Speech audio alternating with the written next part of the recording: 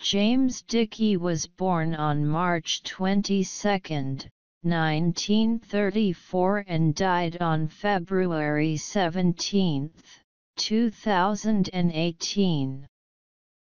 He was an American football player and coach. He served as the head football coach at Kansas State University from 1978 to 1985, compiling record of 24-54-2. In 1981, he redshirted 18 players, including 8 seniors and almost all of his best players.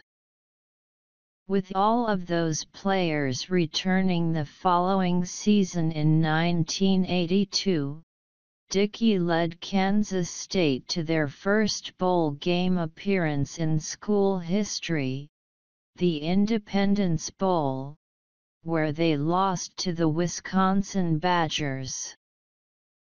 1982 was also the first winning season for the program since 1970 under head coach Vince Gibson.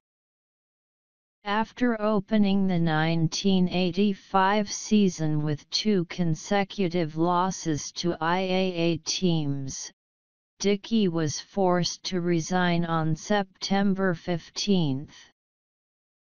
Assistant Athletic Director Lee Moon coached the team for the remainder of the season, posting a 1-8 record. Dickey was the father of the former Kansas State quarterback and former head football coach at the University of North Texas, Darrell Dickey. He died at 83 years old.